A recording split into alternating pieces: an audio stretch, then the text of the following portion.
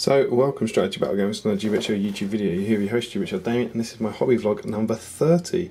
And it's also my last one of the year, so that's quite fitting, I think, to end a nice round number.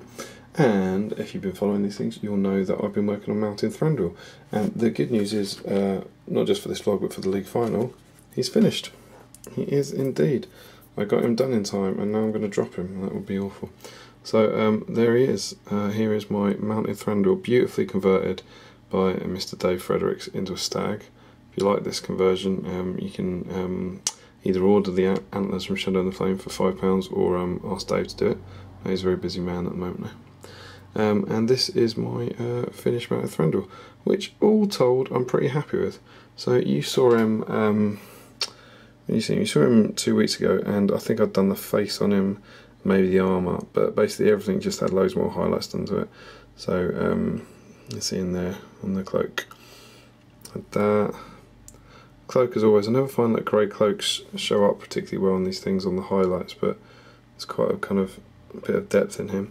I'm reasonably happy with him. He certainly wasn't again the best work. It's been a while, not since Saruman. I've been really pleased with the model. I mean, I suppose I've been doing a lot of warriors, so it's not the same. But yeah, he didn't come out perfectly. I'm really frustrated with the face. I found this with the foot one as well. I think, humbly, the paint job on the face is pretty good. I think I was happy with it, but I just don't like the sculpt of the face. I don't think it looks like him at all. I think the first Hobbit Thranduil, the one in the robes with the sword pointing down, was a great likeness of Lee Pace. And I just don't really get this one, to be honest. But so there's only so much you can do with it. It's a bit like the plastic Tariel. So the model doesn't do you any favours with the face. Where's my focus gone? There we go.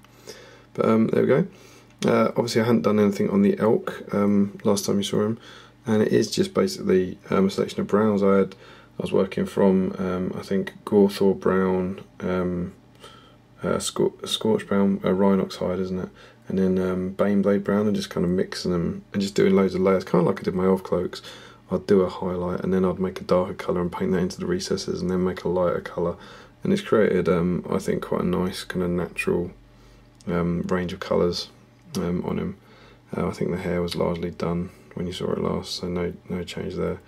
And obviously the base is just painted to look a bit like Dale, with this kind of browny, creamy finish. So yeah, there he is. Yeah, I'm quite pleased with him. It's a lovely model. Really glad to get him done. I think I told you in my last hobby vlog that I said in SBG issue 2 that I'd have him done next, which was back in February, so it's good to get one of those 4 models finally done. But yeah, he was great. I got him done in time. I glued the static grass down to him at about 2 PM on last Friday, and then got straight in the car to the league final. So he might have less static grass on him than some models, because it's all been knocked off. But he then performed admirably for me. I haven't done a tournament review. I'm not sure if I'm going to get the chance now or if I'll meet up with Tom, but my elf army won 2 out of 3 games and came damn close to winning the third game against Mr. Dave Nolan's all Felbeast army. So I was really pleased because I didn't have a caster and it was a fluffy army. It wasn't overly competitive at all, and it did really damn well against an incredibly tough build. And I kind of killed 3 of the Felbeasts and killed Shelob. Unfortunately, it was Seize the Prize, so that just wasn't enough, and he managed to scarper off the board edge with the prize. But yeah, Thranduil was great, really good fun to use, proper hand grenade model. And I know the traditional tactic is to charge him straight in, then dismount him, so he gets more, charge him in, so he gets the charge bonus, and then dismount him from that point on. But I had that kind of new model feeling, where I'd only just painted them, and I really like what Dave did with the elk and wanted to keep him on the table. So I think Thranduil actually, he kept his elk for the entire tournament. The first game he survived and he was still on his elk. The first game he died and his elk died the same turn he did. The second game he survived and his elk survived, and the third game he survived and his elk survived. So that was quite cool, if perhaps not tactically astute.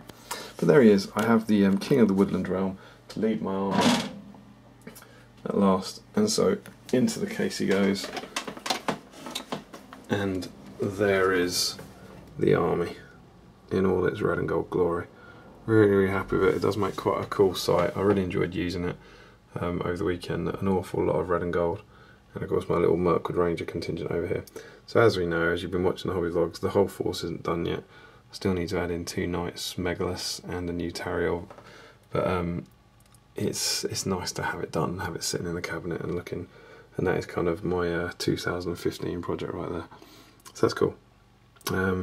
So yeah, that's the one I was talking about. That's the one I think is a really nice sculptor's face compared to that guy there and that guy there.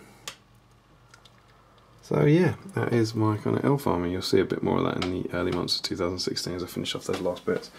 And as I showed you last week, I knew that I would have this week, sorry, as I showed you 2 weeks ago, I knew I'd have this week a couple of nights painting perhaps, and no time to start something new, and I said I'd try and finish off Gandalf, and in spectacularly unexpected and good news, I got him done.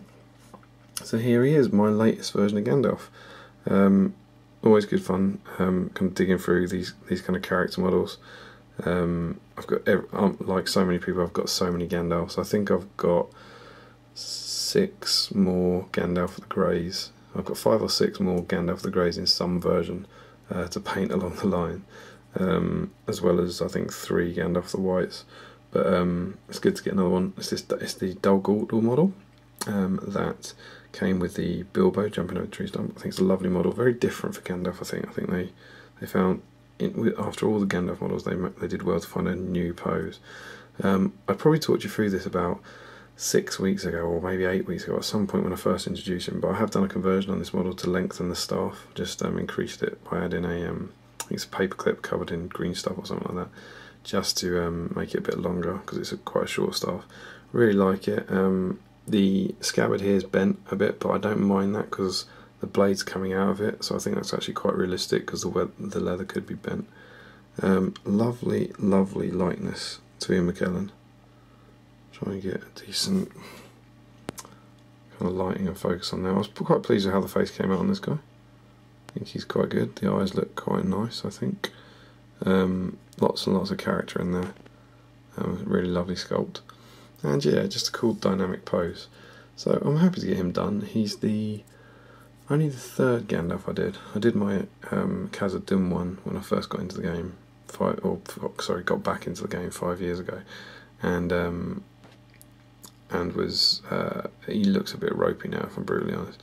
And then I did my Rivendell Gandalf a couple of years ago, which, if I'm honest, I still think is probably a better paint job than this one. I think Rivendell Gandalf, everything just kind of clicked for me on for some reason. But this one's a nice new dynamic pose. It's kind of slightly more aggressive kind of fighting pose as opposed to Rivendell Gandalf. Where's my focus gone? There he is. But I'm happy with him. He looks cool. It's nice to get a kind of Hobbit version done with his silver scarf. And yeah, I was quite pleased. And he didn't actually take me that long when I went back to him. He was a lot closer to being finished than I thought. So I think I just played around with him for a couple of hours. Just again doing the same thing I did with Thranduil's cloak. Adding like lighter greys for the highlights and then putting darker greys in and just kind of repeatedly doing that until I was kind of happy and just decided he was finished. But yeah, so there we go. There is Gandalf. One last look at his face, shall we? If he wants to play nice. There he is. Suddenly comes screaming into focus. So it's a lovely model. Someone wrote when I put a picture up about it that they were surprised, they thought it was a conversion because he didn't have his hat, but the hat in this pack is entirely detachable. So you can, not detachable, it's an option. It doesn't come on him, it's got a hole in it, so you can put it on if you want. And I thought for this kind of scene you shouldn't have it. And that was my last model. And that, dear viewers, meant that in 2015 I painted 54 models. I did a tally and came up with 54 models. I put this on the Facebook group and there was a lot of chatter about it as to how good that was or how bad that was. It turned out it was a lot less than some people, but also more than some other people. So it's the lowest I've painted in a year since I've been back in the hobby. I did something like from 2011 onwards it was something like 120 models, 180 models, 80 models, 60 models and now 50 models, which is a bit of a shame, but I'm going to try and kind of up that for next year.